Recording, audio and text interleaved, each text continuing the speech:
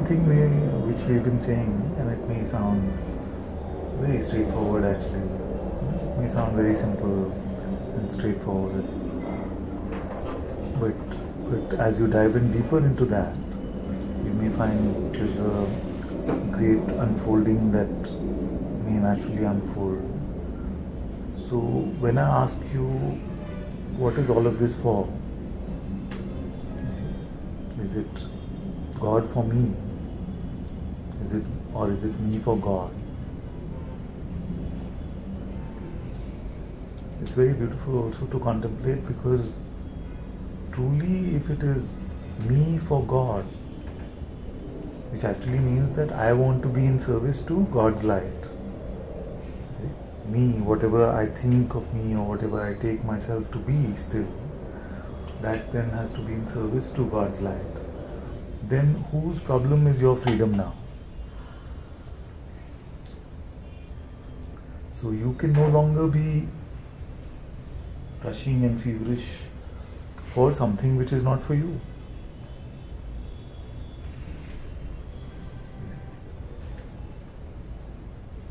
Notice the feverishness is always about the me. But if it is truly me for God, take me, replace me, whatever your prayer may be,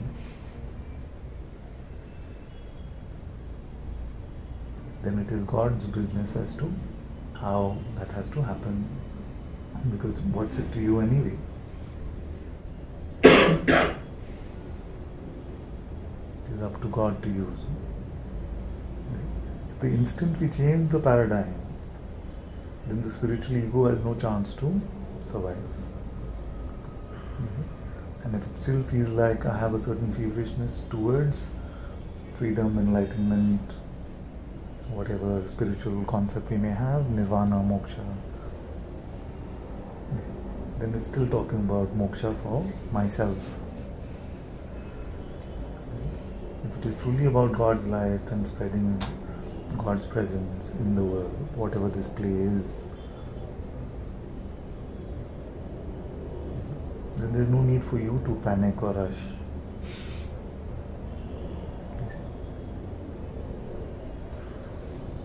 So what is this really about? What is this really about?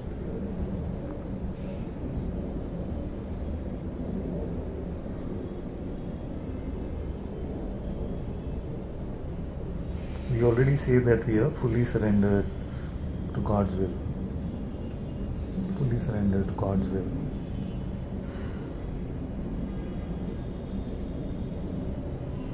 Then what is our business now?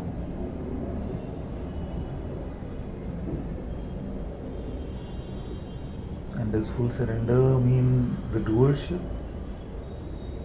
or also the experiencership? Is it the Tvam Karta Main Bhokta, which is you are the doer but I am the experiencer? Or is it that you are the doer and the experiencer?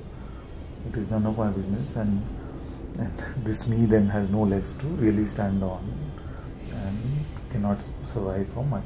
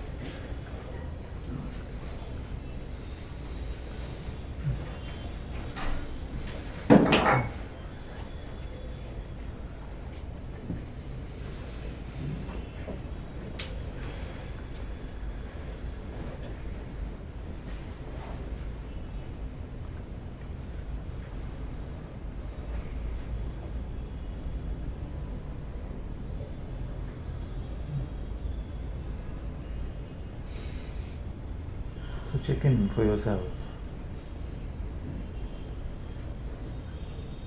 and examine if there is a sort of rushing, sort of pushing, which are just indicators that you're looking for a God-assisted life, not a God-dictated one.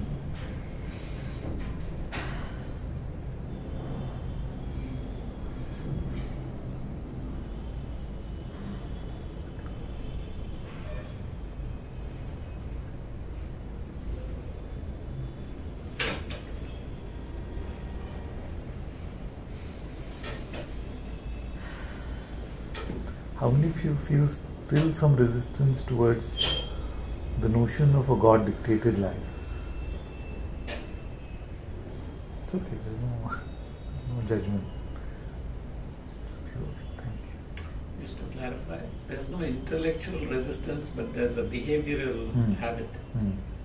So, just for example, you said about bhokta, right? So, if somebody praises me for something, the immediate ego, like the dog lapping up the praise, starts.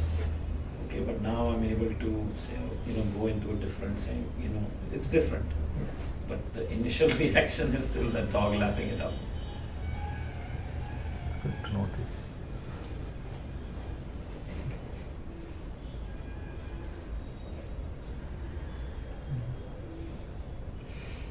God-dictated life is completely fine. How many of you feel like God's will is now palpable?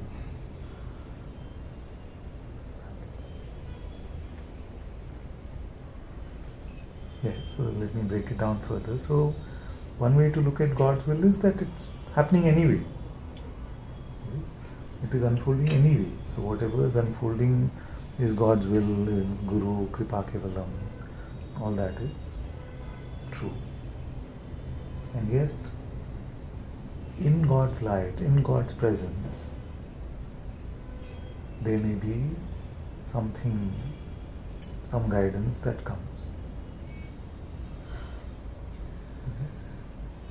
So that guidance is the highest way to meet God's will, because that presence is the most beautiful way, very intimate way to meet God. And that guidance, which comes usually in the form of a silent whisper,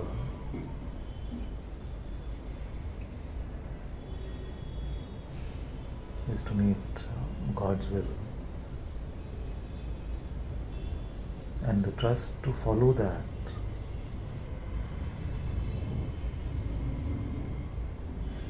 is true surrender.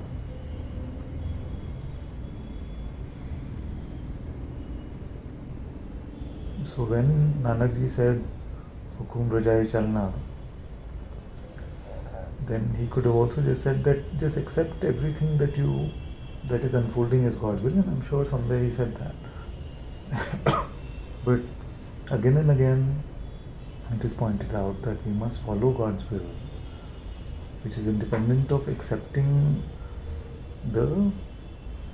what the perceptual realm is bringing to us. And then the question, of course, to be asked is, what is this God's will? And most people will say, I don't know what is God's will. And for them it's fine to say, accept whatever is unfolding in the world is God's will. But you have access to God. You have access to God's light. You have access to God's presence.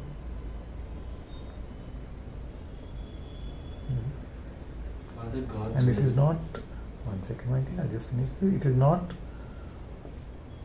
as if it is unknown to you anyway. So many of you say, I didn't want to come to Satsang or somewhere, but I just went because I had to go. What is that? Your mind was resisting, it was saying no, no, no, no, no, and yet you followed something greater which you found a calling for in your heart, although you may not yet recognize it as that.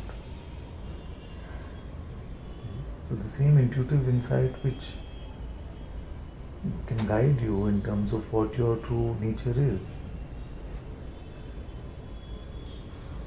that same intuitive insight can also make God's will, the hukum, so to speak, apparent to us.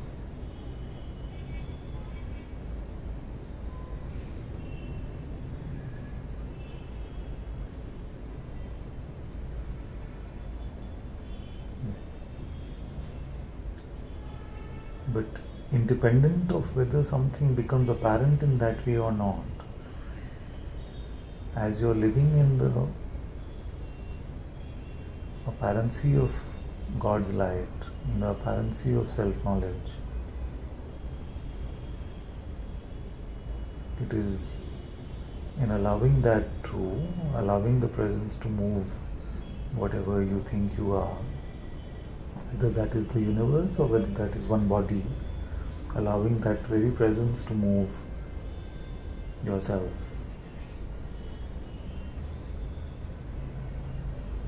Is also to follow the will of God. But to keep believing the content of your thoughts, the limited ideas about who you are, to live in the ego shadow, to suffer from it, and then call that God's will, is okay for those who have no meeting with God that has happened. It's okay maybe provisionally for those who are not meeting God in this way in their heart.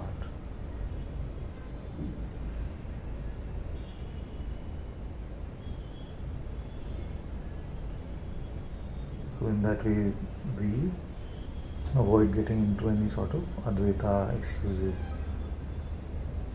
for still taking ourselves to be that which we are, which clearly has been shown to us that we are not.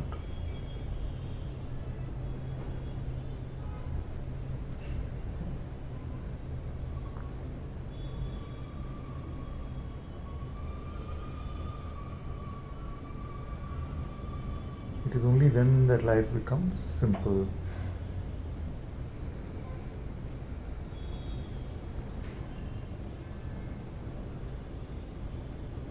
In our mind, life is very unsteady, unstable.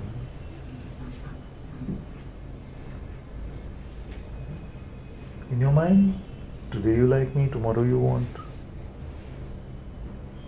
Or maybe today you don't like me, tomorrow you will. It's all unsteady. But only in your heart can you be truly guided. So all conclusions of the goodness or badness of anything can only be determined in the light of God, not in the light of our intellect, not in the light of our judgment.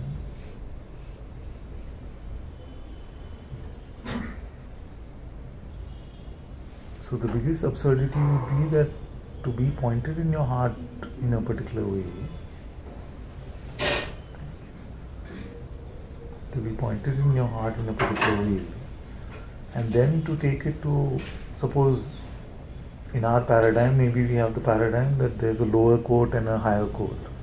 So you get a judgment from a lower court and then you take it to the high court and say, I want to appeal this judgment.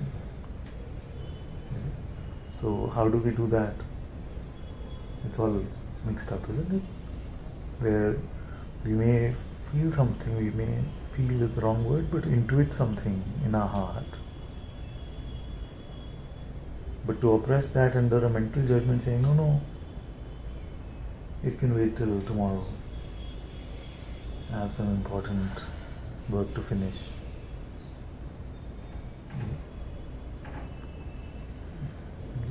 Is then to take it to the wrong court of appeal and to use your intellect as the arbiter for good and bad, or better and worse. And still give your mind the dominance in this life, which I've recently been calling the living in the world of the ego shadow.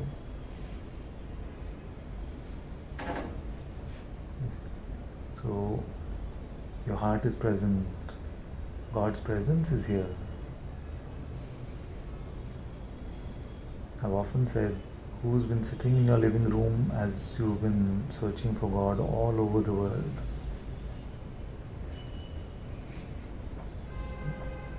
Your very presence, that which you call I am.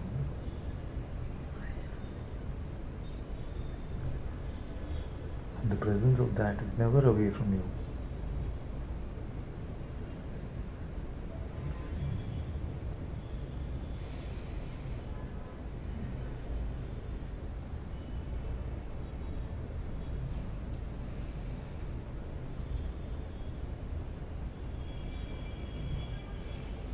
And this is the literal meeting that I want us all to have. Not a hypothetical discourse on spirituality.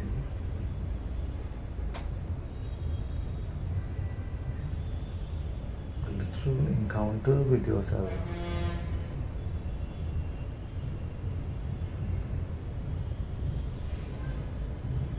Which is actually the simplest thing.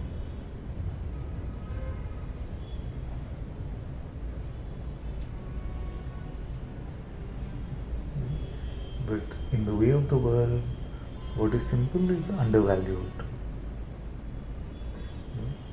And it feels like, but it can't be this. You see, how many have come to this presence and said, is that it? Is that it? Because you don't need to do any mental gymnastics. You don't need to have a special degree for this. Nothing. There is no prerequisite to meet God. So the mind, it's completely unbelievable. Just here. Just here. So the mind's whole trick is to convince you that the presence that you experience is for you as a limited entity, a me. That's the main trick. Nobody says, no, I'm not present. But between I am and I am something, they've not made any room. So as soon as that I am becomes, but I am something.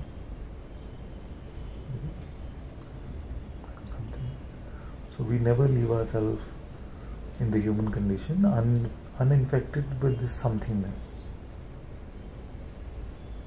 And to leave ourselves uninfected by this somethingness is to come into God's presence or God's light. You cannot do it any other way. You cannot hold on to something and meet your presence. You can experiment with this if you want. Under the hypnosis of thought, the apparency of your limitlessness of your being seems lost.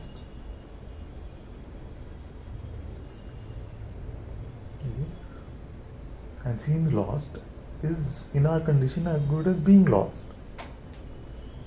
So no point becoming all this thing about saying, oh, but nothing really happens, it only seems. Seems is designed to seem. You see, it is well designed to seem. And the seeming in that particular state seems like a being. Although nothing truly happened to your being, there is such beauty in the design of this Maya, this Leela, that the seeming is as good as. That is why the job in Satsang is urgent. Because although it is all a great seeming, the seeming is very intricate and can seem real.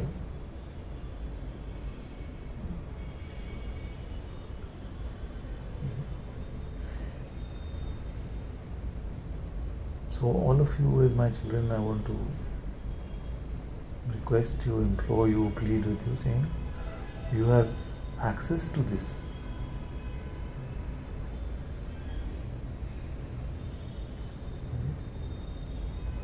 You have access to this reality,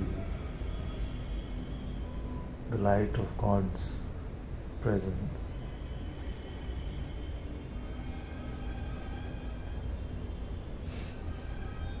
Don't accept living under the ego shadow for even a moment.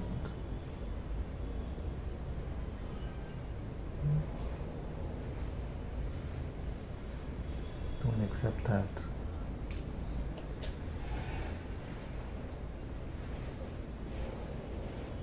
And in spite of that, the play of Maya, the play in this Leela is so strong that inevitably, for a moment or two here and there, you will buy into those notions. But the instant that you smell that misidentification, the instant you smell that you are taking yourself to be something, snap out of it, return home. So what I'm pointing to is really very, very simple. But of course the ego hates it, because here now what has happened? There is no room for story, there is no room for any sort of narrative, there is no room or value for conceptual knowledge that you may have picked up. And most importantly, or most strongly, there is no room for you being right. The right and wrong have now been given away to a higher power.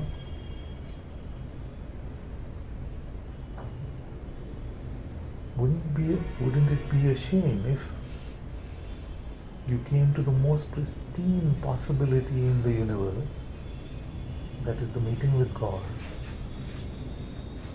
but you rejected it because you thought it's going to be a different way, or you thought your life will change in a different thing?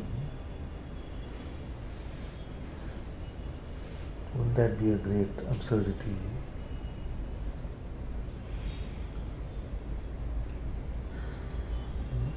So examine and notice for yourself, what stops you?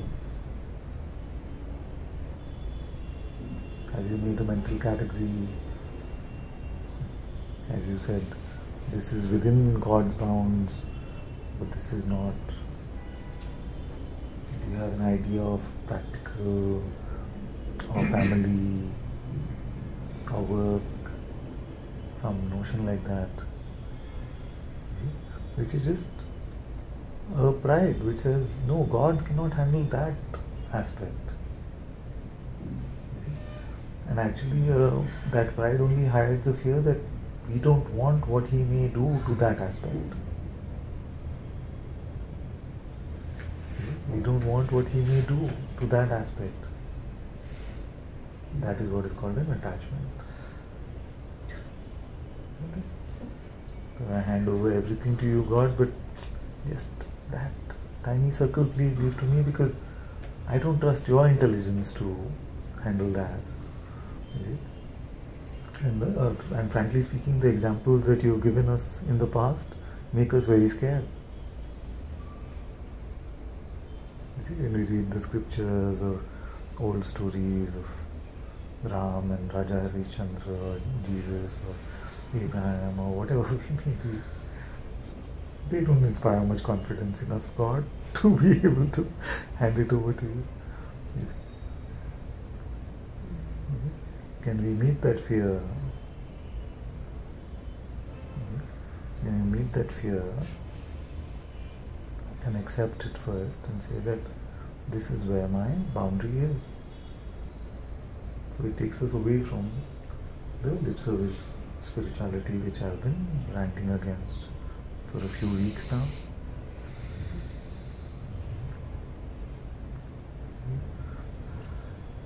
And I'm very happy that in a way all of us have made that claim that our life is God's, our life is Guruji's.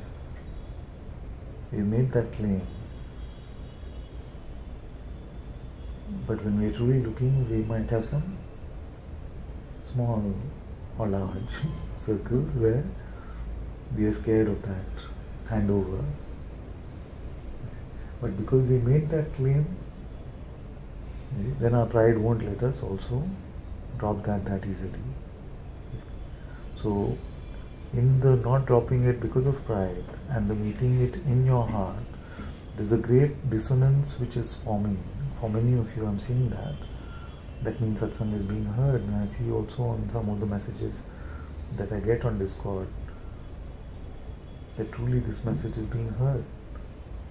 We're moving away from just the lip service, feel good, self-help type spirituality to a true fire.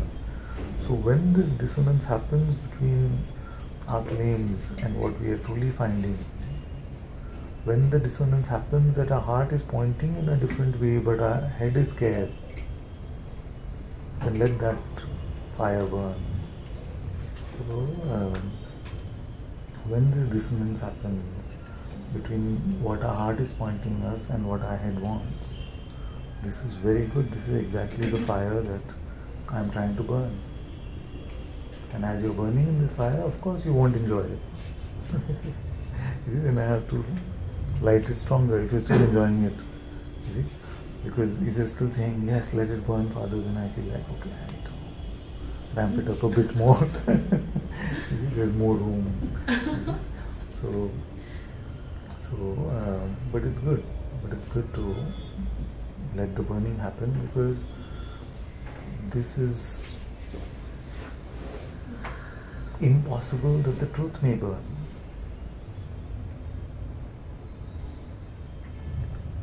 It is not possible that the truth may burn.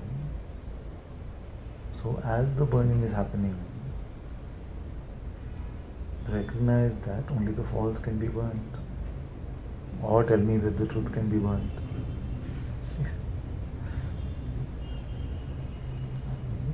So as you recognize that only the false can be burnt, what is happening? It is creating more space for more burning. So you are expanding on the fireplace by giving the room for the fire to burn.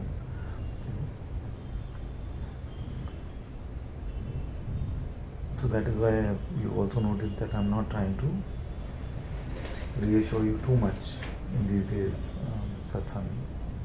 The idea is not to put this fire out, but to really allow it to burn, because all that can be burnt is our ego, it is our pride, it is our selfishness, it is all these aspects of the ego mind.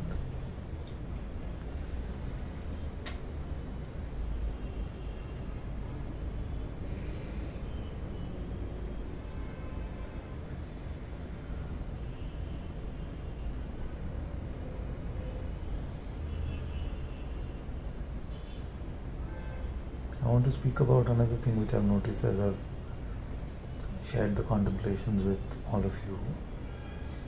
And it's a natural reaction, so I'm not placing blame or pointing out anyone in particular. But I noticed that there is a tendency to avoid the contemplation in the form of a sort of a higher insight. So, and I'm completely okay with that, as long as you feel that you're doing it with integrity and you're spending your life in that way. Or is it only during the 2 minutes of the contemplation that you become so Advaita? So examine for yourself like that. If you feel like you're being in integrity to yourself, the truth, just what I'm saying is that many times, because we're scared of the fire, we may try to say big things. But if somebody asks us for 50 rupees more, the cab guy asks for 50 rupees more, then all those big things go out the window. So then we should avoid that kind of convenient Advaita. If it is truly like that, then it's completely fine. In fact, then it is music to my ears.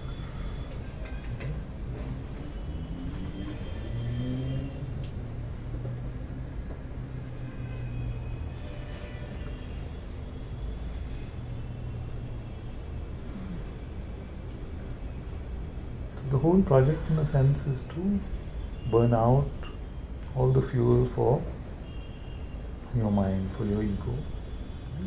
The project, so that you can live trusting God's light, live in the presence of God.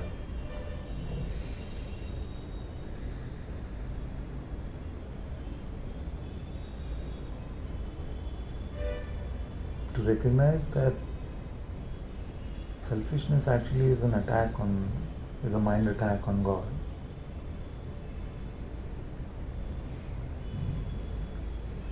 Selfishness is to attack the truth of oneness and to claim a separation.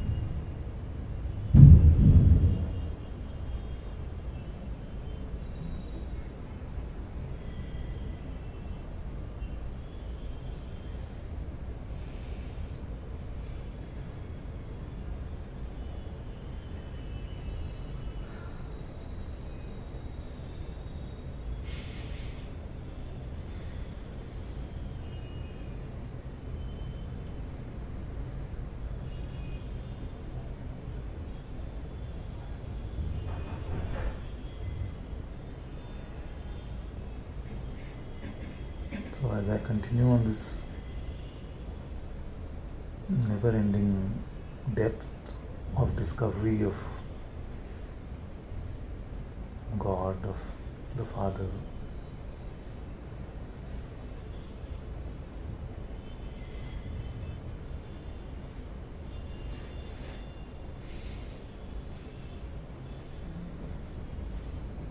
I feel to take as many of you along.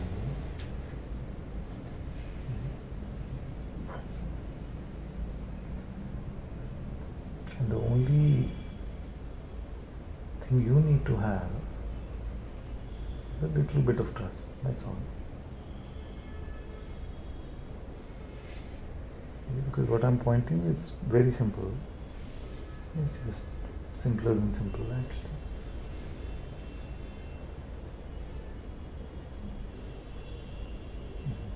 If it is not lip service that you want to serve the truth, and you don't want the truth to serve you, then what I'm pointing is very, very simple.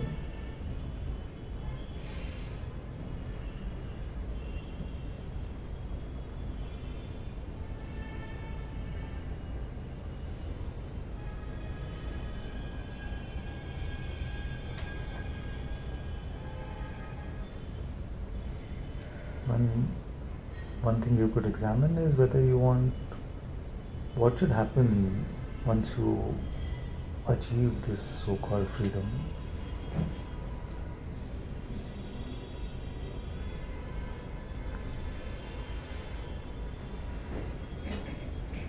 What should happen? That itself will tell you the direction of your nose in a sense. Are you following the scent of your spiritual ego or the perfume of God?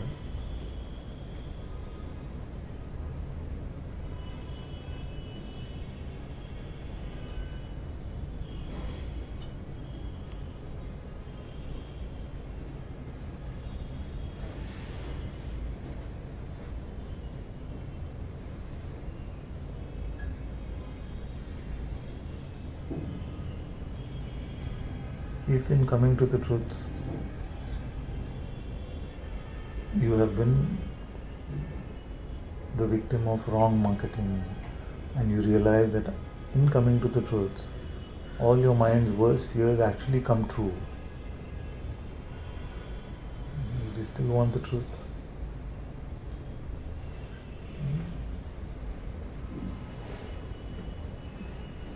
At which place do you draw your boundary? So contemplation like that completely changes the paradigm of the selfish spirituality or the self-serving spirituality, which is, oh, I came to God's presence, so I am so much at peace, and my friends are all asking me, what's happened to you? you become so peaceful. What are you going to leave your house, become a sadhu? If all of that sounds like, that sounds nice, that sounds cool, then we're still stuck in God helping me, or God fulfilling my projections, my egoic projections of myself.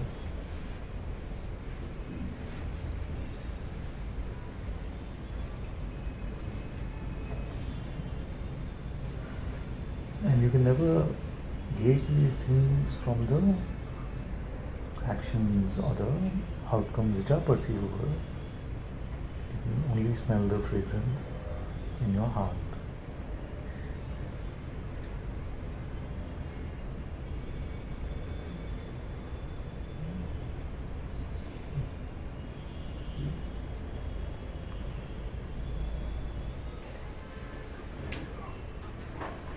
Would it be fair to say that when an action is being taken, there's no confusion, and after the action has been taken and the consequences have played out, there is no guilt or regret? Then generally speaking, that probably happened with intuition and in God's light. I mean, Yeah. I know I don't want to come up with a rule, but Yeah. Generally speaking. Yes. I have a report for. Yes. So, You can also maybe move this around to see if that helps the online audience. The mic is from there, don't have to do anything. Okay. So I just wanted to thank you from the heart. It was very beautiful satsang, and it's almost like unlocking a key for me, because for a long time I always felt like the presence I could feel, and I was like, I'm experiencing the presence, but I've internalized now that it's the presence experiencing the presence. Right? So the body and other things are their sensations, but effectively it's the presence is experiencing itself and experiencing the mind within it. And that's actually it's released a lot of discord, because when you're also the person trying to find the presence, you get focused on the sensations within the body, and you're in dissonance because the person can never find the presence, so you're always in a kind of state of dissonance and disharmony. But when you let the just rest in as presence, looking at presence, the beauty is amazing. So just thank you for that. Thank you. And it's also, as you said, things just play out. I was supposed to be in a meeting at this time, but then the meeting got rearranged and I came to the place I wanted to be. So it's, it's just, you don't know how things keep manifesting. But in this whole present situation also, you feel like, since you can feel your body as an appearance in the self, and then all the senses are subordinate to the body, right? Because they play through the mind, which is in the body. All of it can be discarded, right? Because if you are manifesting the sense of the mind itself, everything else that's subordinate to it, like the vision and everything, can all be packaged into that thing that's manifesting within you. In an attempt to help whom? Just checking. Well, it has to be. The experiencer is the self. The experiencer is the self. So, just a little bit of vigilance for you, because the spiritual ego can hang on to even the slightest branch. You see, your report is very beautiful, but I'm just smelling so that there's no chance of any of that happening, which means that when we say it can be discarded so that I don't trouble myself anymore, or what? Well, I was just saying that. No, I got you. Yeah, no, I was what I was saying. The insight for me was that the appearances of the world, appearances, then are part of are also all packaged into the appearance of the body, which can be felt. When I see sight, I can't feel that it's virtual, but when I can feel, within myself, I can feel the body. I can feel that it's virtual and it's manifesting, and I can feel the play of manifestation within the piece. But this is difficult to discard because this seems absolute. It just seems like, okay, I'm seeing all this. But the insight was that all this is nested within the body. So if you discard the body, then you're also discarding its clothing, which is the senses. That's what it hadn't occurred to me earlier. That's good. That's good to see. So, as long as you are discarding, I wonder if still audible from here. It may not be. As long as you are discarding, then any boxes you make, which helps you lump up or clump up this entire world appearance into something and throw it into the ocean. It is good enough. The method and the sequence is not that relevant. As long as you're knitting it away, that is fine.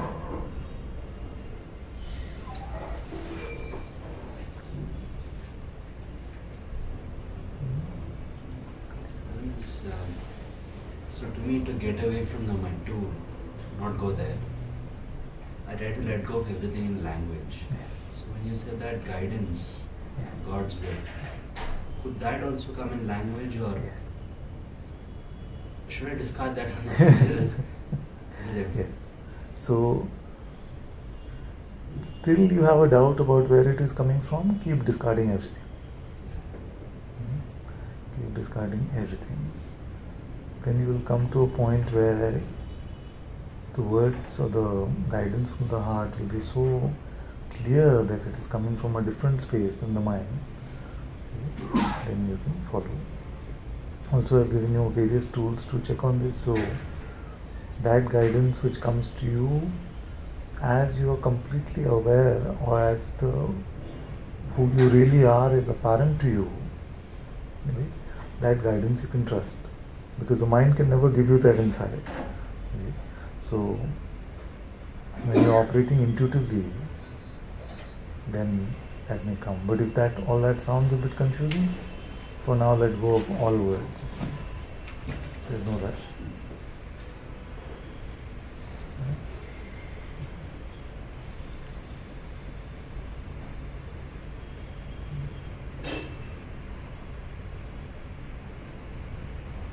Beautiful thing we read yesterday just came to me.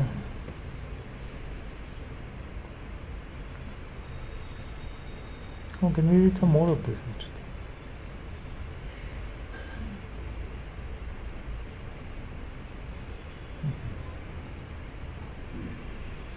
So, some excerpts I'm reading from the reading notes. The first is, if you choose, you can push me away. But if you do not push me away, understand that I am going to see this job through. Whatever suffering it may cost you in your earthly life, whatever inconceivable purification it may cost after your death, whatever it cost me, I will never rest, nor let you rest. Many of you can relate to that. Until you are literally perfect. Until my Father can say without reservation that He is pleased with you, as He said He was well pleased with me. This I can do and will do, but I will not do anything less. So these are beautiful words from a book by C.S. Lewis, Mere Christianity. What struck me was the beauty of the words, I will not do anything less. Because for one who has found God, to offer you other provisional things, because otherwise it may hurt your ego. It's a big time cop out. So I would rather, in a way, I would not want to hurt any of you, but if hurting you provisionally is what it takes to get you to the recognition of the highest, then I can unfortunately or fortunately not offer you anything less. So these are very beautiful words. Whatever suffering it may cost you in your earthly life. Why is whatever suffering it may cost you in the earthly life, how is that acceptable? Isn't that unfair? Isn't that unfair? That burning happens, you feel like it's hurt. Yeah, so this is that. This is talking about yes, that. I'm saying that Yes. if you see with faith, then you won't feel, Yes. that you recognize that. Yeah. So it's to just burn your ego away, and then it doesn't initially may feel like suffering. Yes, and also it's important to consider earthly life makes up what of our true life. I was going to say what percentage, but even percentage is not applicable. No? So when he says whatever suffering it may cost you in your earthly life, and he's basically saying it is still worth it, because there must be a greater life somewhere. No? And I'm not saying after death, and all that. I'm saying right now. So in suffering, in fact, is the nature of the ego shadow. It is the very nature of the ego shadow. And if that is happening, but you're finding your way into God's presence, into the truth of who you are, still worth it, because that earthly life is really non-existent anyway. Still Maya. It's beautiful. And when he's talking about whatever inconceivable purification it may cost you after death, because we don't know. Death is the great unknown. So he's basically making an invitation to become open, to truly surrender and to trust. I will never rest, nor let you rest. Yes. I'm going to let you rest. As long I can't force you to be in satsang, but as long as you come and you listen, I'm going to make it uncomfortable for you as much as you will let me. Which is completely contrary to the world's idea of coming to satsang.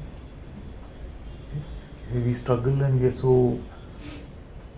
are so much in anger and frustration and resentment and all of these things in the world. So I come to satsang for solace. Now he's sitting here saying, here also he's going to trouble us. So this is the beautiful example of satsang is the medicine which only half taken will cause more problem.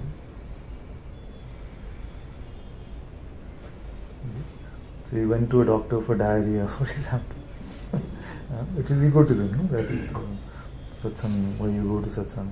And if you only take half dosage compared to what the doctor has said, the egotism will only expand, and that version of the ego none of you will ever want to have, which is the spiritual ego, because you'll be so right about everything that you'll suffer more than everyone else. You'll become so right about everything, you'll know so much that you'll suffer more than everyone else, and you won't even be able to express this suffering, because your image of your spirituality you will have to keep up.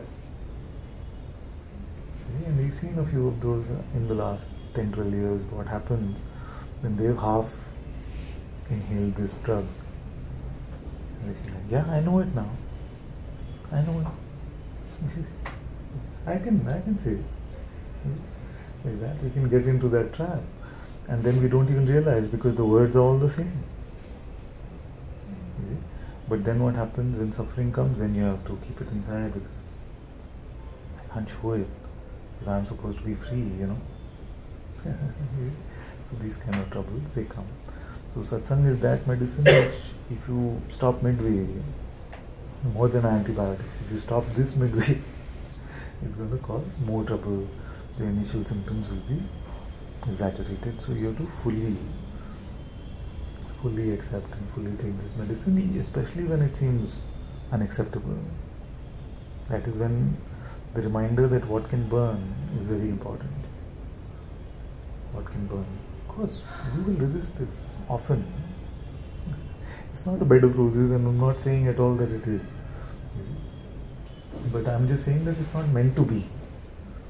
And if something is not getting ignited in this, then either you're taking what is being offered here and turning it into your own mold mentally before taking it, or you're not really listening to what is being shared. Because I'm asking that you chop off your own head. And this is more difficult to do than you chopping off the head of your body, because I have no use for your physical head. This is more difficult to do because it is taking everything that you didn't want to happen, opening yourself to the possibility of it happening. Everything that you think you're so right about, it could turn out that you don't know anything at all. That head, that pride, and people will give up 100 physical lives for that kind of pride. That is the pride that I want to chop. It doesn't seem like pride at all to you, it seems like me. It seems like me, no? So really I'm asking for your head. Me. It seems like me. It seems like it is you. It is not your pride. It is you. There is a you there who wants and does not want. You see? What right do you have to want or not want? What right do you have? Who are you to want or not want? These words can have an ouch in them, and they are meant to. What makes you special? That God is there but you can want. That God is here but I can say.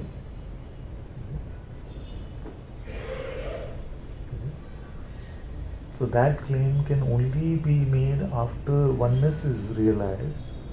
But oneness can only be realized when God's will is first fully followed. Wouldn't we love to just get straight to that oneness and say, but I am God, I can make a claim along with Him. Because I have rights. No, you don't, because you don't exist. Why am I able to say all of this? Because I know that that one doesn't exist. That is why the ego doesn't have, it's like dark light or something. It is just a shadow. A shadow doesn't really exist. But in this play it can seem like it casts something on the ground. And our knowledge, our righteousness is all of that. Claims of the non-existent one, the shadow of the non-existent one. So whatever suffering it may cost you in your earthly life, that is what it means. What can make us suffer? That which we are holding on to tightly. Like that. So when someone says, open your hand, it can feel like they're hurting you. They're trying to make you open. It may feel like they're hurting you. Why are you doing this to me? This is not what I signed up for. But you know in your heart somewhere that this is the right medicine to take.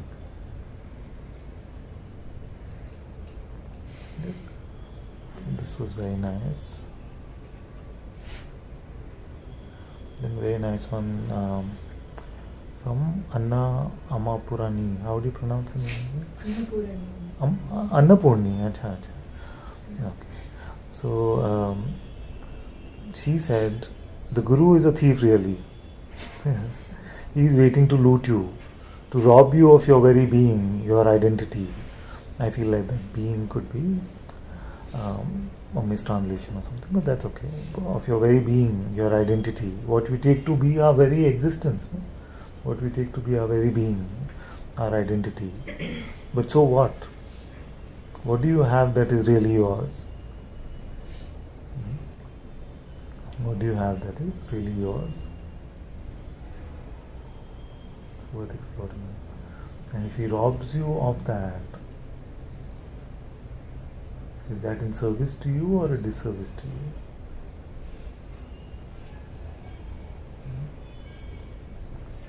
Worth exploring. Then she says, and never forget how much he loves you. He waits for you eagerly.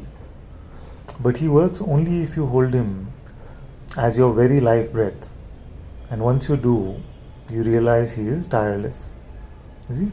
Very different cultures, very different tradition. And somehow it happened, I don't know if Pratna planned it this way, but very similar to what the first passage was. That he is tireless. So earlier Jesus said that he will not rest till it is done. He is tireless. Even the gods in their temples need their sleep, but not the Guru. Temple sanctums close at noon, but the Guru works around the clock. Don't judge him by his appearance, his grand clothes or the absence of them, his success or the absence of it. Incidentally, this is one sage who doesn't wear clothes. Doesn't wear clothes. So that's why she's talking about the grand clothes or the absence of them, his success or the absence of it, his fancy lifestyle or the absence of it. You exist because of his compassion. He is the only one in the universe who is willing to take on your karma. No one else will. If you notice earlier also, Jesus said that whatever it cost me, I will never rest.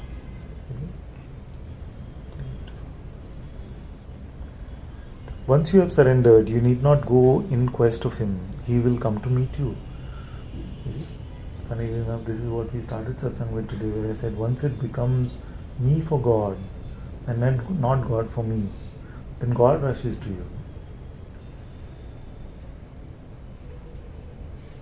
Till you are rushing to God because you want something out of him, God will seem elusive. Once a true surrender happens, that replace me, take me, use me as you will, let thy will be done. Guru Kripa Kevalam. Then there is no waiting, because God is waiting for that invitation.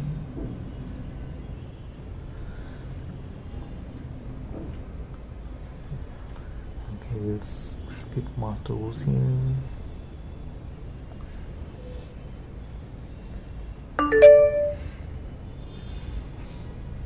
This because it seems a bit long, a bit intimidating to read so much, but the next one, never desire special praise or love, for that belongs to God, who alone has no equal. Never wish that anyone's affections be centered in you, nor let yourself be taken up with the love of anyone, but let Jesus be in you, and in every good man. Be pure and free within, unentangled with any creature. You must bring to God a clean and open heart if you wish to attend and see how sweet the Lord is. Truly you will never attain this happiness unless His grace prepares you and draws you on so that you may forsake all things to be united with Him alone. Very good. A beautiful book called The Imitation of Christ.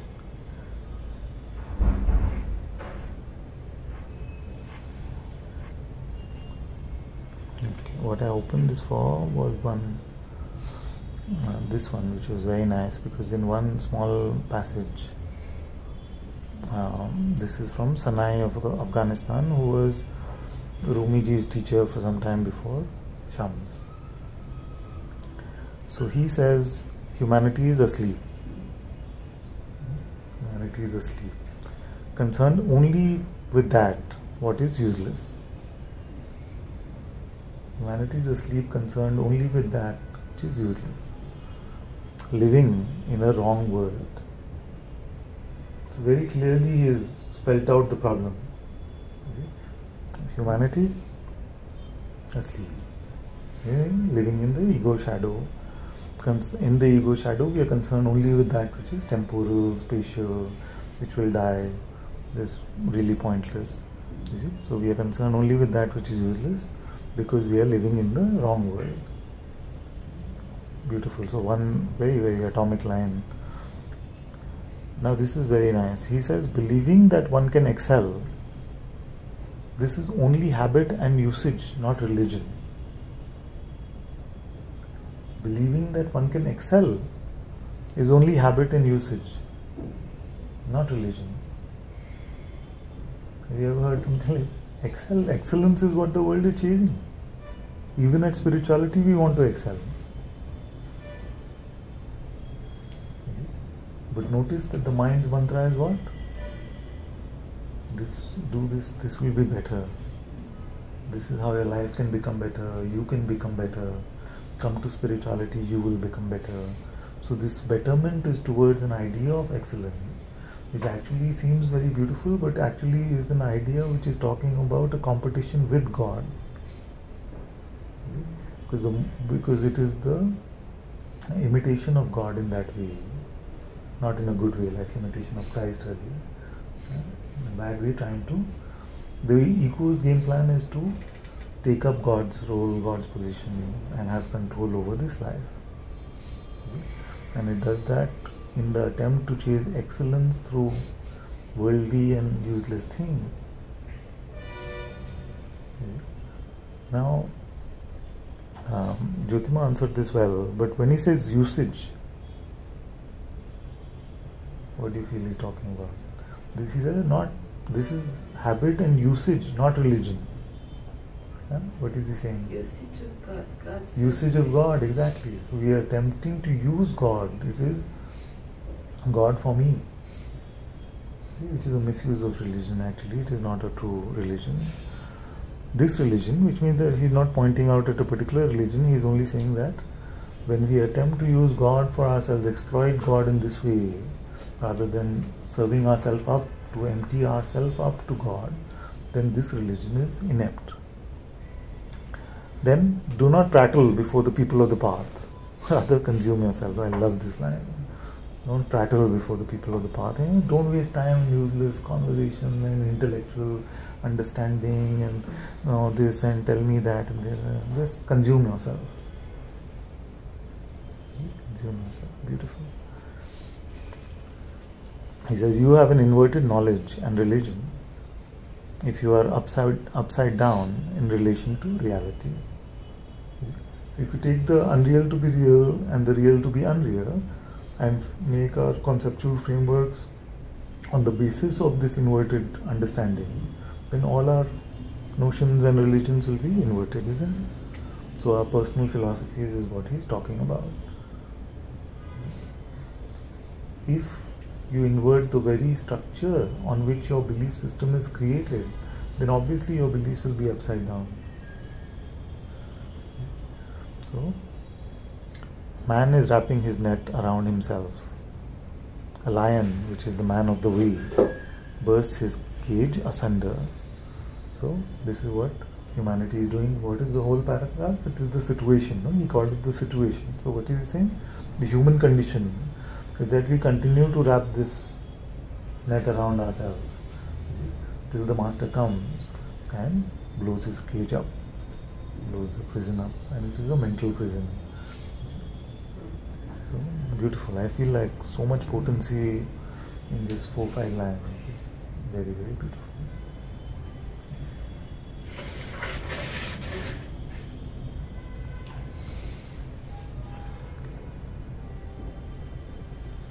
I like this one also.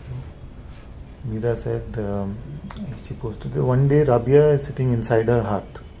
It is early morning and Hassan came to see her. And the sun is rising and the birds are singing and the trees are dancing. It is a really beautiful morning. And he calls forth from outside, Rabia, what are you doing? What are you doing inside? Come out. God has given birth to such a beautiful morning.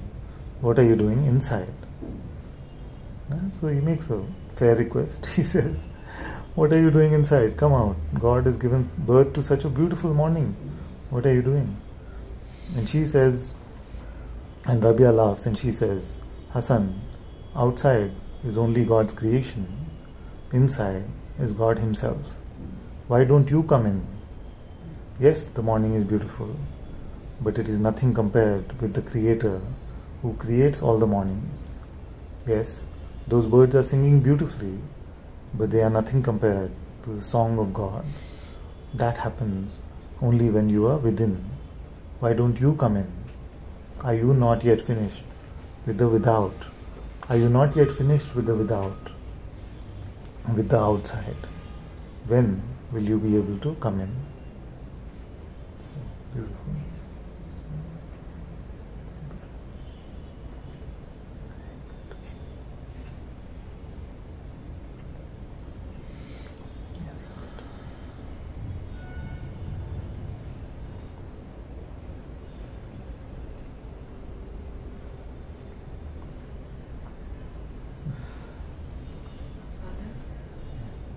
Something that touched me deeply, when you mentioned about excellence and excel. I can't hear anything. When you mention? When you mention excel. Excel, yes. So I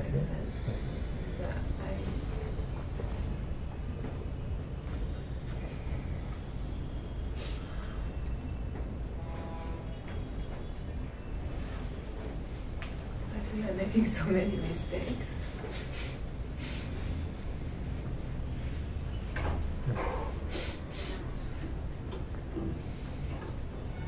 And that is, Could it be? that is exactly what I'm saying, my dear, that if you came to satsang and you just had such a nice time and no blind spots, no darkness was made visible to you, then it'd be quite a useless satsang. So if you're coming and you're noticing, yeah, I see this, you see? Then if there are mistakes as you call them, would you rather that they not be pointed out, or would that they would be pointed out in spite of the burning they cause along?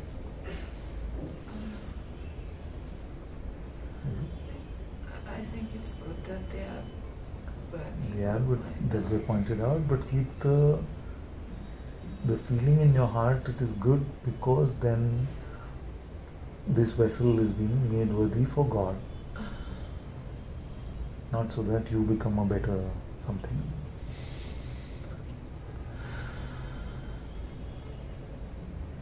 Me for God.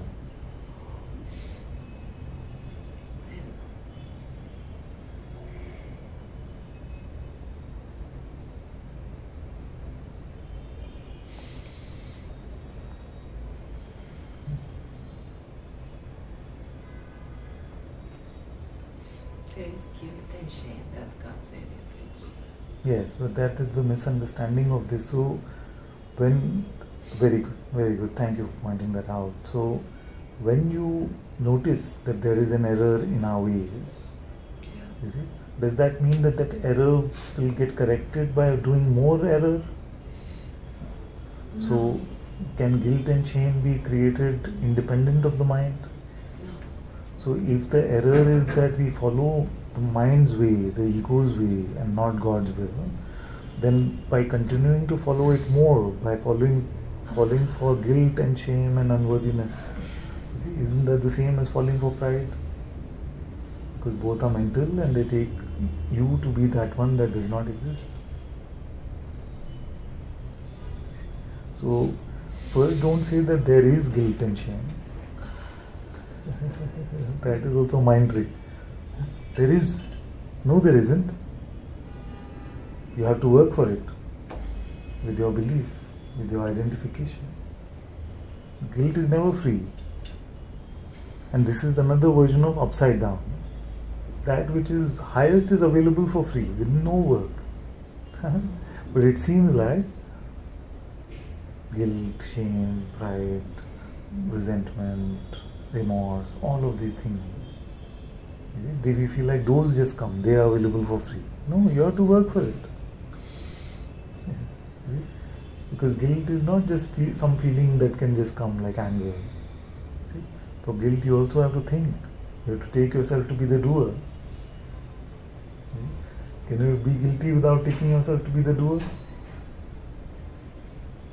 You have to first take yourself to be an individual, then that individual has doership. All of this hard work you have to do for guilt.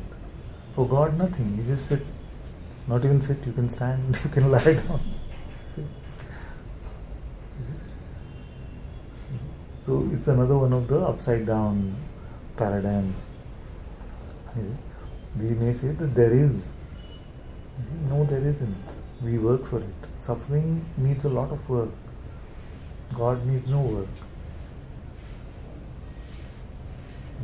Suffer effortlessly. You can suffer effortlessly.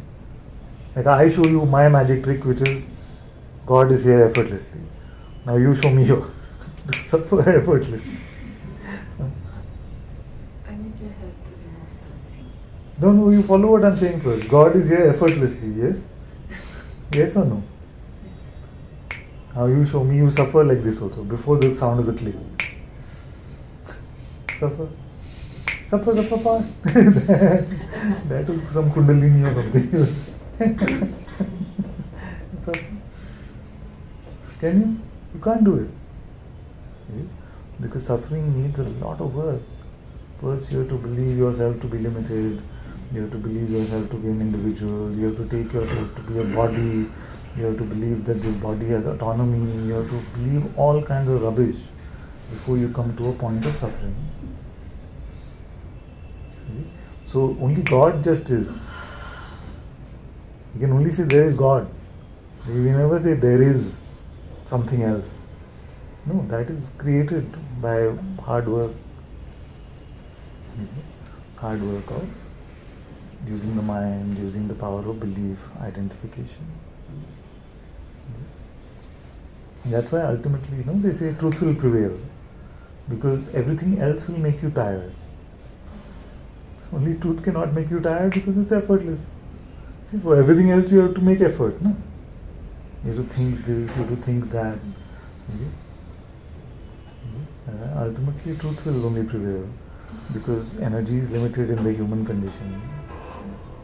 You will get tired of your suffering. You get tired of your hard work.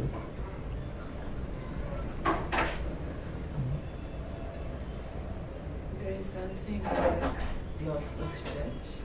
Yeah? In Orthodox Church, Yeah. the priests are preaching this fear of God.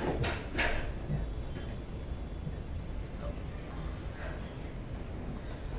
But how is that relevant to what I'm saying? You want to fix that? I don't want to fix the church or anything, but I want if there is anything in me that is afraid of God to be removed. It's okay. Why remove it? We stop being afraid of the world first.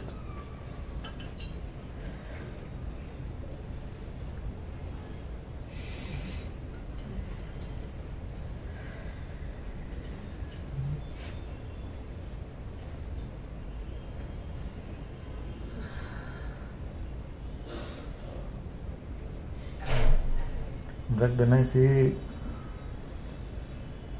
I am so much in awe of God every day, more and more,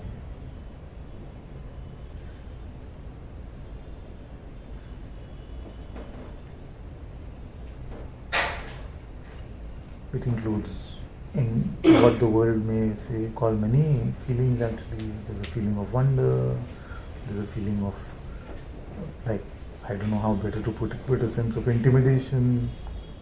All of that mixed together makes this like awe. So it's okay. Feel whatever you want, but towards God, not in the world. He'll take care of all of that.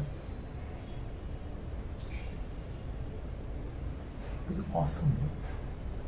Bound to have, if whatever aspect of ourselves still takes ourselves to be human in whatever way, is bound to be awestruck by the magnificence of that which is beyond name and form, of that which to whom the universe is nothing at all.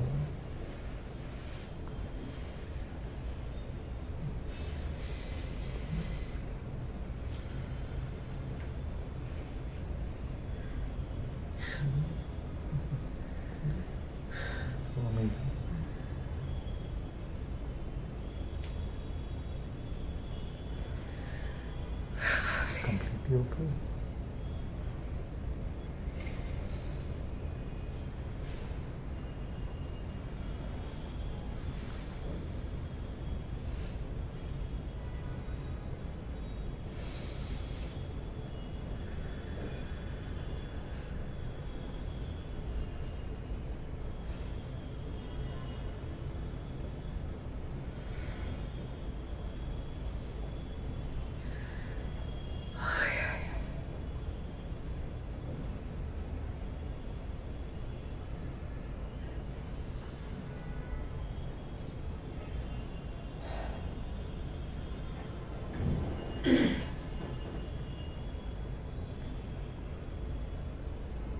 After all, we are talking about one that if that one had fingers, could at the snap of a finger just change the whole complexion of the entire universe.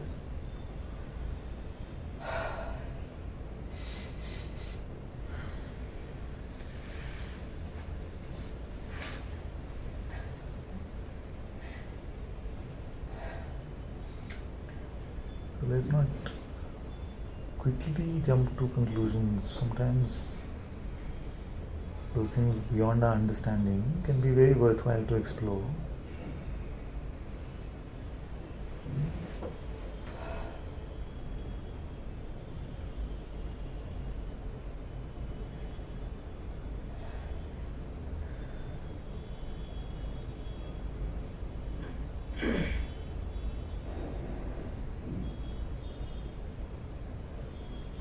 Even in the manifest form,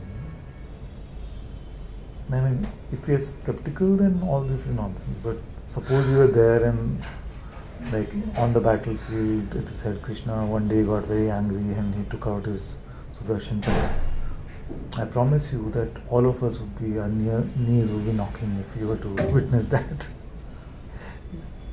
So, we don't have to mold everything into our rationality and our limited experiences. The truth can be much vaster than our minds can imagine or give credit to it for. What are we finding? That there is a formless reality. There's a formless reality which on its surface, whatever surface would mean then, gives birth to beingness, consciousness which is limitless.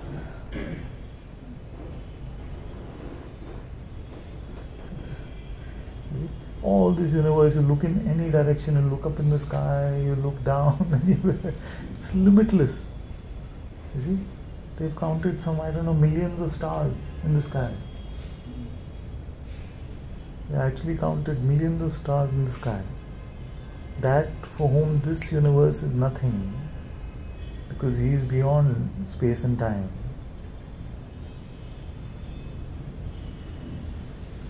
And we are trying to figure out what feeling would be right for us to feel towards. Can we first meet him?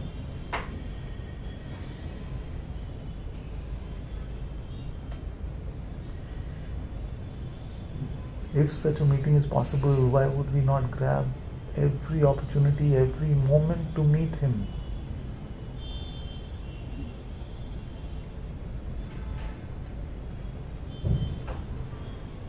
No, but we are still working on our feelings. Because all of this somewhere may be still sounding unreal. No? Like my kids would say, "Pa, just be normal." Somewhere all of this must be still sounding like some fairy tale. Like I remember when I read Ashtavakra Gita first time, I felt it's like some very nice poetic work. Or even if it did sound like it must be real, I felt like I'm never going to meet that kind of God anyway. So I just want some peace. I'm going to do my kriya, whatever, and I'm going to get peace by listening to these beautiful poetic words. As you start to see that that is more real than the ground on which we are standing. all that takes substance in this universe takes substance on the substratum of God. Once you start to see the substratum as more valuable than the surface, in all these, the game plan will change.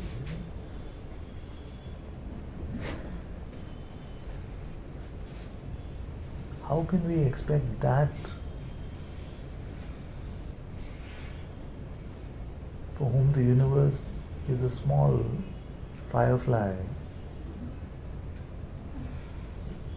that to appear to us, and not only appear to us, then serve us? And okay, we do accept that and expect that, and still God makes it a possibility for us. Shouldn't we be so grateful in our heart?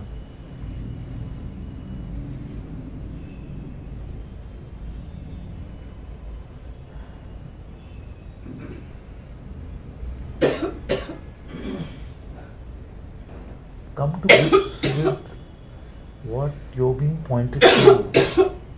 Come to grips with what you're being pointed to. In the immensity of that, most of this stuff will just fade away. It's not poetic words I'm saying. This universe is nothing but a firefly for that reality. That is your own reality.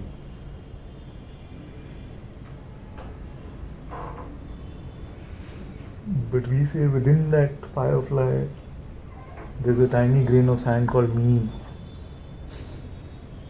What should we do with that me first? This is my eyes. What other Maya can there be? And by the way, who is that one? It is you.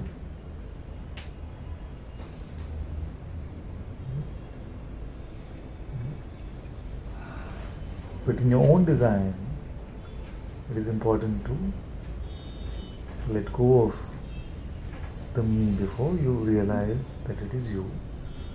And without emptying yourself, without surrendering yourself completely, you cannot jump over this step.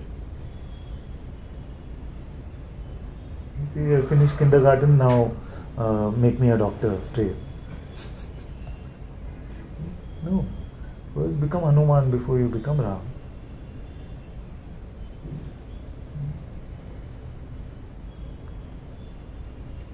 Nobody wants to do that. Only in lip service.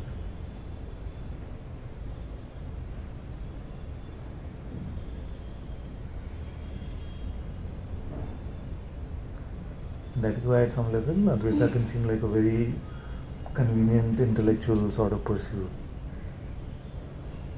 But it isn't. It squeezes our throat. It squeezes every bit of egotism out of us. True Advaita, not just some airy-fairy classroom version. Because as we realize the immensity of intuitive insight,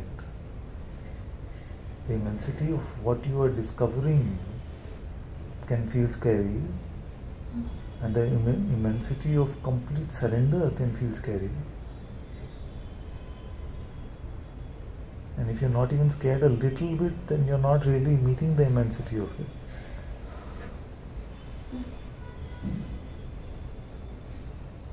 Who are you meeting? How can you meet that one? You see, so what happens is that in the mind we create some denial about this. Create like a denial about this, maybe like a thin layer of denial, which makes it all seem like, are you aware now? Yes, I'm aware. Awareness is here. Huh? Yeah, like that. But who is that awareness?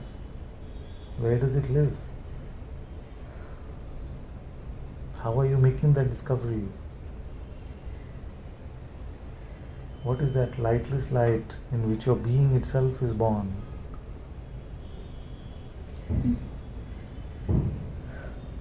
We don't want to explore that as much as we want to explore our feelings. Our feelings we are familiar with now, no? There are a few: anger, greed, lust, fear. What we've done with them? No. Is it? What about that which is so beyond all this, and it is the substratum of all of this?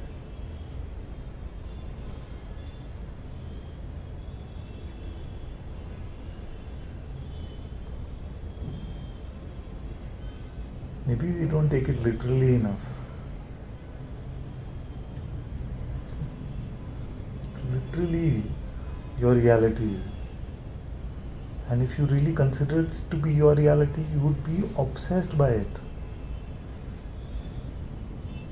See? Not just like, oh, 2 hours satsang will be nice for me. I needed to hear this today. This kind of stuff. If you really took awareness to be your reality, tell me what else you would spend time on. But we don't, because we don't take it literally enough. We feel it's another experience, like we went to an amusement park or something. Or went to a movie. Very nice. No, you are that.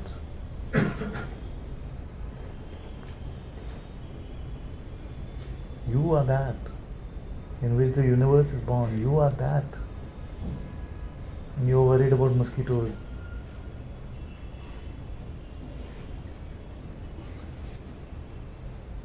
Mosquitoes on the back of mosquitoes actually is what we are in relation to, what we take ourselves to be in relation to what we really are.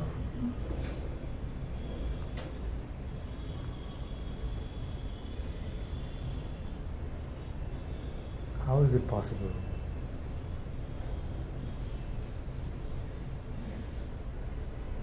Are we taking it too poetically or something? There is one awareness, then there's a beingness. No, it's you. You're talking about you. Much more than what you think you are.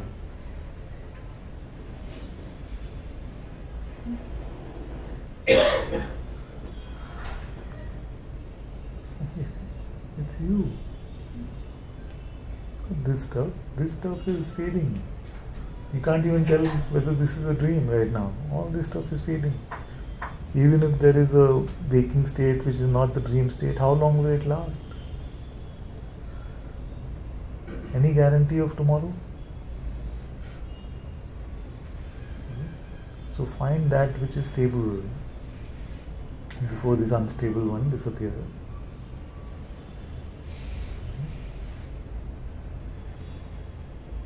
I tell you one more thing. Nobody has been able to solve the human condition. Nobody has been able to perfectly align their feelings, perfectly purify their thoughts, perfectly have a healthy body, fix all their relationships. Nobody.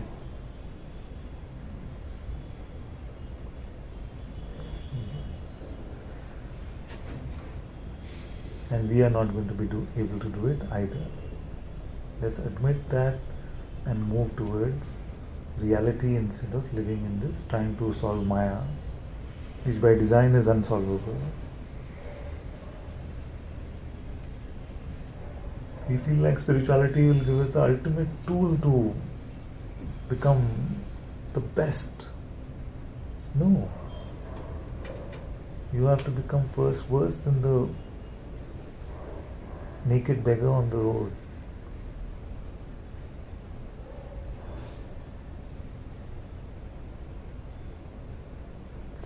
Fully surrendered.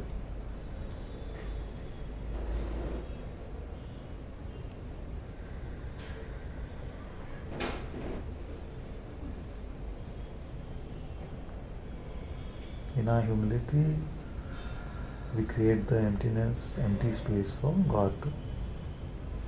God's presence to reveal itself.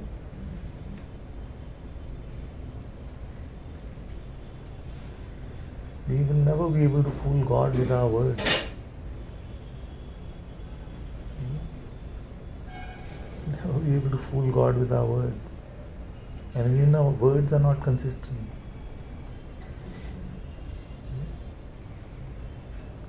We feel that God hears us only during our prayer, no? It's like, oh, prayer starting. God is putting headphones on. Yes, yes. It's not that. Our very being is made up of God. Everything comes in that, within that. There is nothing that God is not aware of. So prayer is the opportunity for us to surrender ourselves, to humble ourselves, and to be open to hearing God, not to be open to creating a hotline with God. We pray so that we may be guided in our heart.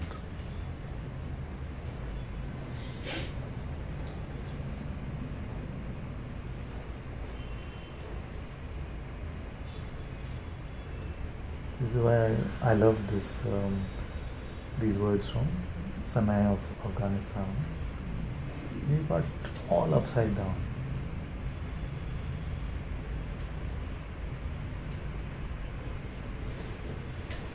And it will not become right by making it now mentally upside down again. You see, an inversion of the inversion will not make it straight. It will just change the source of all of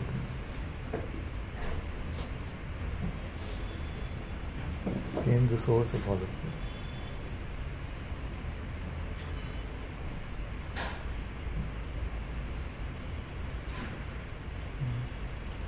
We can have satsang for another 50 years and all of us still saying me, but what about me and me and me and me?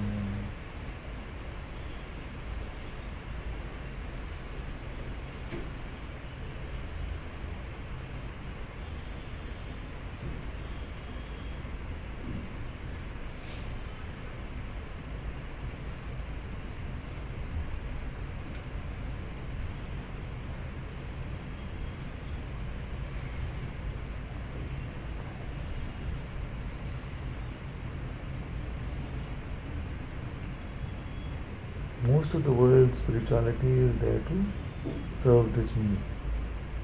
I am not going to become party to that sham, scam.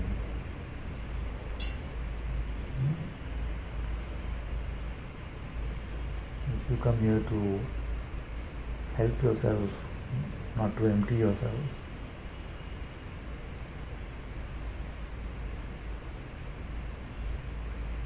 you are at the wrong place.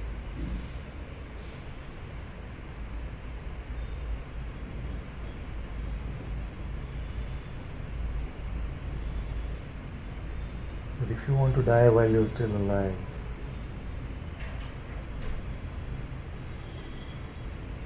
you want to taste your own death and meet God,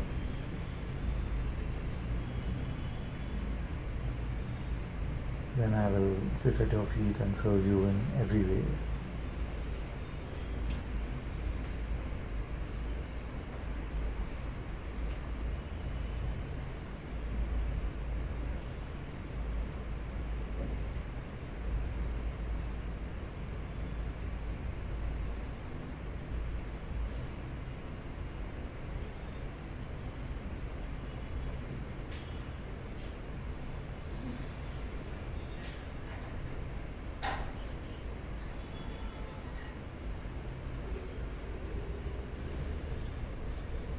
Will there come a time where I will say God and you will say God? Or will it always be me saying God and you say but me?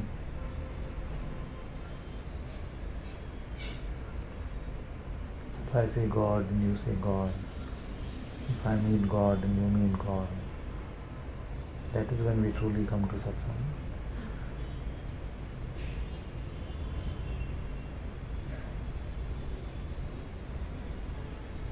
But if I say God and you say, yeah, but me,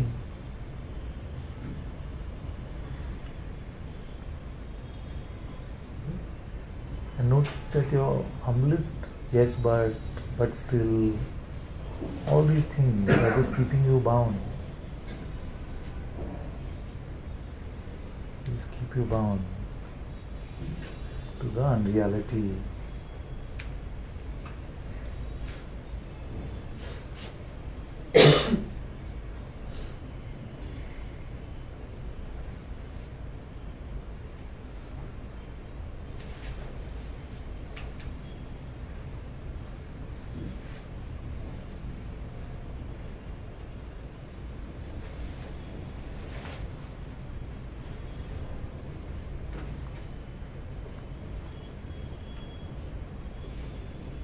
Very silly juvenile type metaphor is coming, but it's coming, so I'll say it. So, suppose your job was to just be with this space which is around you already. Yeah, you just have to be with the space which is already around you. Yeah?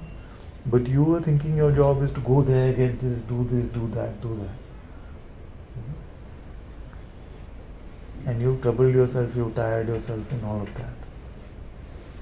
But your job is just to be with this space which is around you. What is more effortful? More effortful. To be with the space around you, or to run after things, chasing them? Now, the funny thing is that our job is even simpler.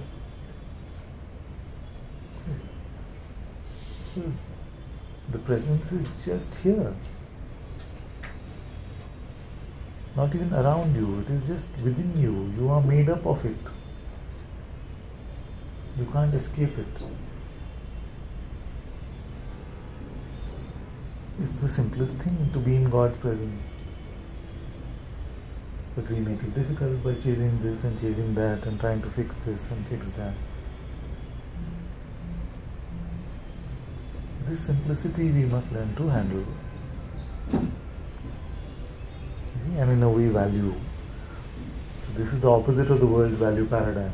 In the world, what we value the most is what is gained with the most difficulty.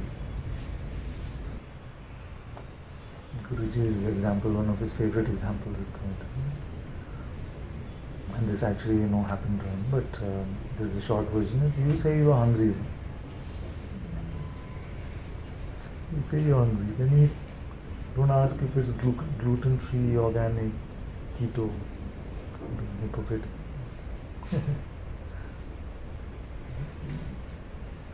You want God, here it is. You never said you want God but me.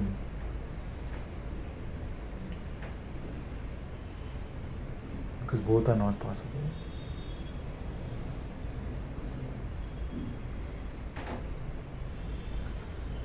Today you pick one and go. Don't go without picking. What do you want? God or me?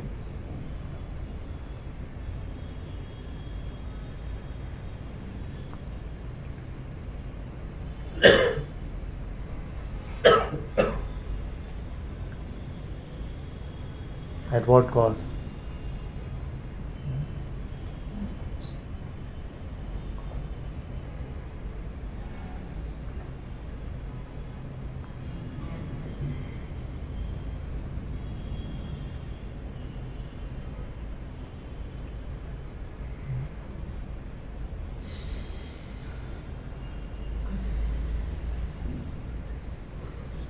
Whichever way we look at it, that is the only solution to this human condition.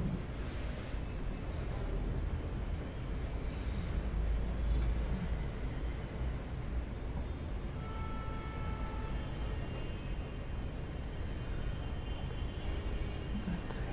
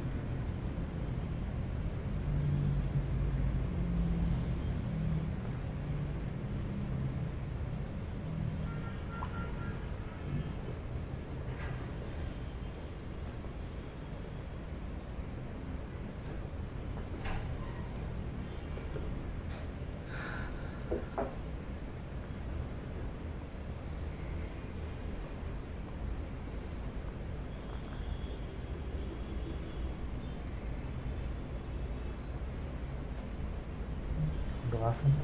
Yeah, I want to It ask. happens rarely that I make a very strong speech and somebody still has a question, but I'm happy to hear. And there was a point where I felt stuck in a dilemmatic situation while meditating. Is that I could be wrong, but it's just my experience that I'm sharing. In its entirety, the complete self, omnipresent thing that we call God, that created these individual things to express itself or experience itself in so many diverse ways. So we don't know exactly how many things are there. So if we entirely dissolve this individual self, will it not be denying that omnipresence its very purpose of this entire dream? If it was that, then it felt that. yes. So I am saying that we can never speculate about what God's intention is. No? So given that we can't speculate about God's intention, what is the only other option to find out what is the true will of God? How will we find out? I would like to understand Prabhu. Yes. So we can also share today's recording meeting because we spent some time on this. But God's will is palpable and available to us. You see, just in the presence of God, as you're being introduced to the presence, it is not an unintelligent presence. You see? If God's presence were just like a light bulb sitting over there, then we'd spend time with that light bulb only. Why do all these practices and all? But because it's an intelligent presence, it's a guiding light and also the creative light of this universe. You see? And that is why to come to God's presence and to encounter directly, to encounter face to face what is God's will is much better than making first a presumption and then saying, but then would it not? You see? Let's find out. Let's find out. Will it be same for each being, or can there be a... It will not be the same for each being. It will not be the same for each being. All of us can be just like the author of the storybook or the novel can write and have guidance for every single character that he's writing. In the same way, God is available to guide us all. Because God is not stuck in some time. I don't have time. So very, very clearly you can be guided in your heart.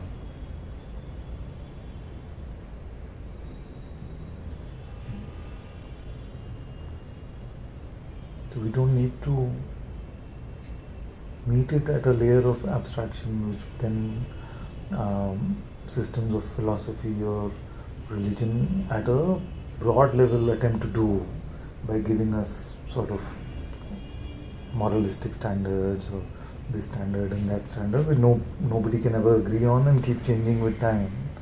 Instead of that, really the core of spirituality in all religion is to come and encounter God's will directly in our heart. Otherwise everybody would not say, follow the hukam, be a faithful servant of God. All religions, in fact some of the religions are derive their name from following the will of God. Isn't it? So why would they say that if they could just decode it and say, hey, this is what it is, do this. So come to God's presence, come to the light of your heart. At the first step, allow that to unfold without your individualistic intervention from the mind. See if the presence can move this world, and to start with this body itself.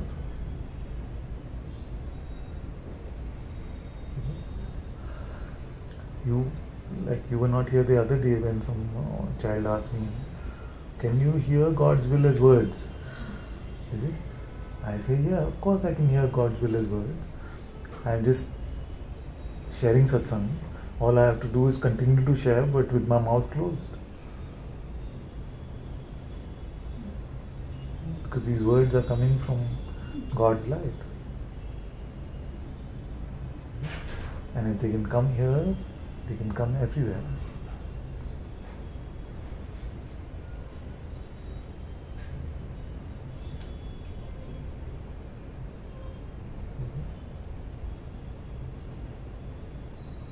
And this presence is so supremely intelligent that the instant this mouth is closed, the tone, texture, everything changes.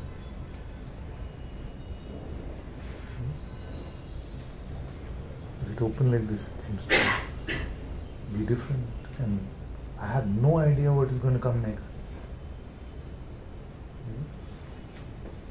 There is no planned speech, approach, all of this that's being shared. I didn't know it's going to start coming. In fact, most things that get shared here, I've noticed that they get shared first, then other things about it start coming. And this is not saying this as if something special is happening here. I'm introducing you to your own possibility of living like this.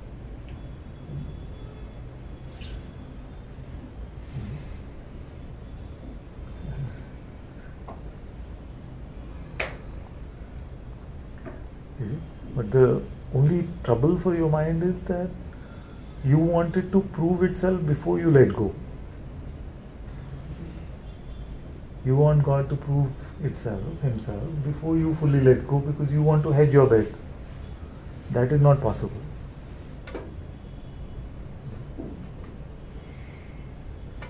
What will happen? What is the worst case scenario? You leave your head, you start relying on your heart. What will happen? You make a big mess, but you already have.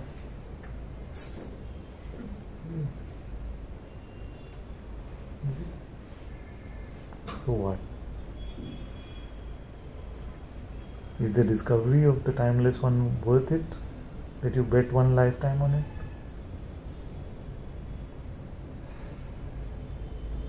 It can seem like a big decision, actually it's nothing.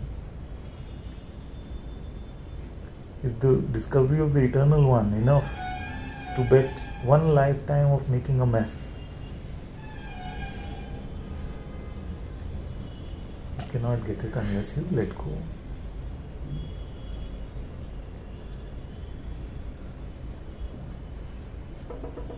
If God needs to conform to your ideas about like this and like that and should be like this and like that, then you're still taking the mind to be God, and you want God to be subservient to your intellect.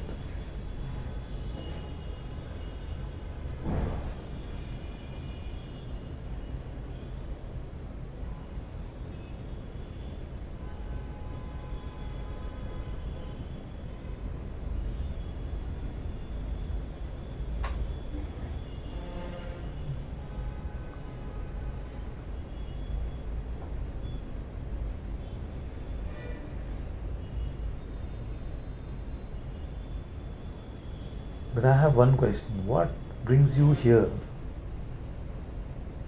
Because there are a million shops in this world which are offering God for you. Why you come to this shop where you are being asked to chop off your head for God?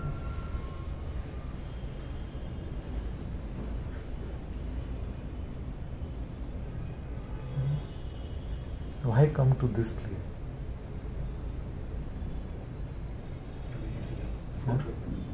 Yes, because you are hearing the call in your heart for truth, and that requires that true openness, true emptiness.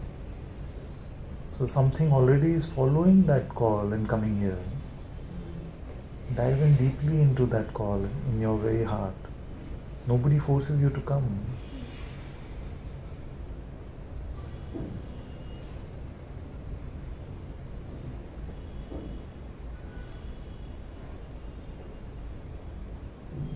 If all you wanted was a spirituality to make your life better, you can go to so many places.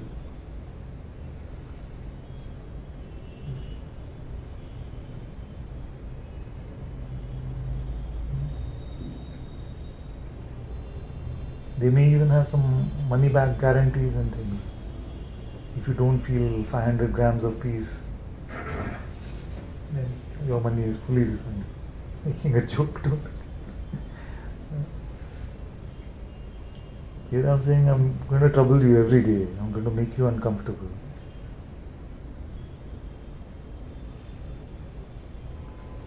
If you came untroubled, I will give you trouble.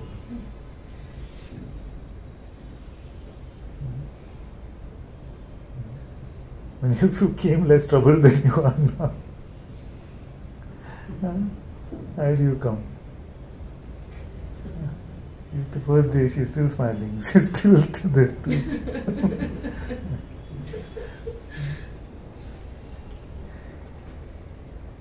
And I'm literally asking, what makes you come? Follow that. What is the scent and the fragrance of that one? There's nothing in it for you.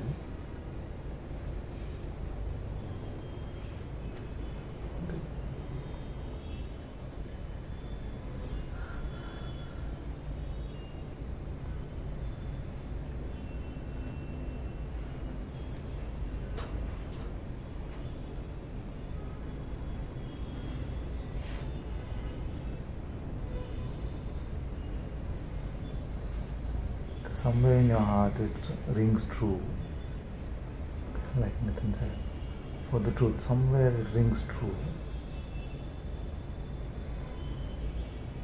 What is that? Where is that aspect of yourself where it rings true?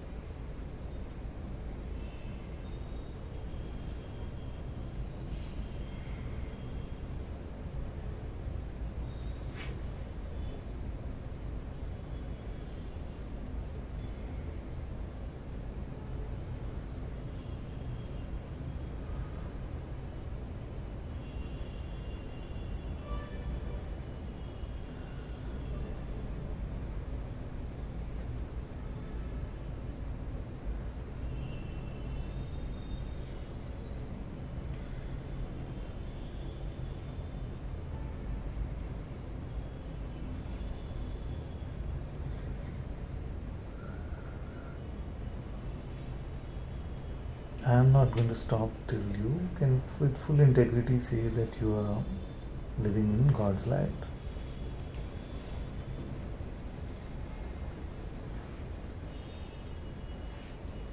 I am not going to rest, I am not going to stop. I'm going to keep coming at the darkness of the ego relentlessly till you come over to my side.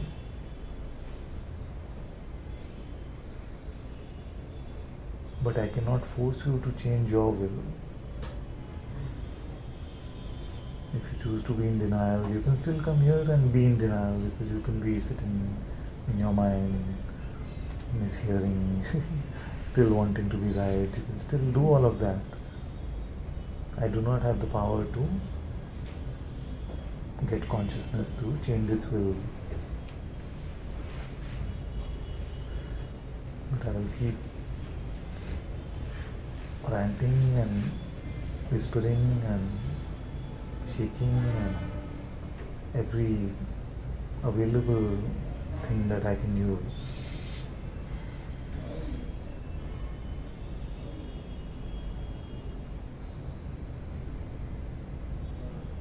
to come into God's house.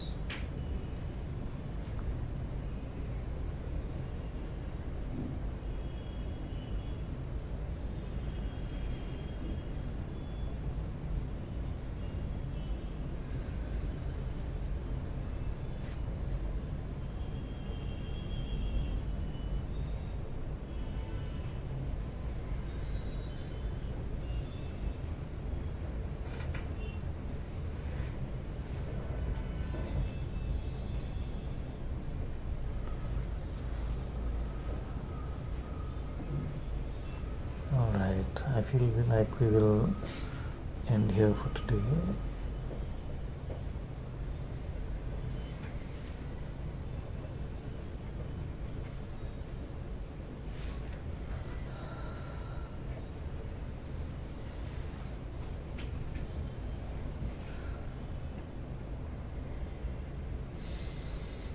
Thank you all so much for being in Satsang today.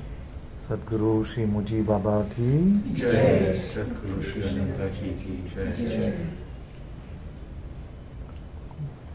Guru Kripa Kevalam.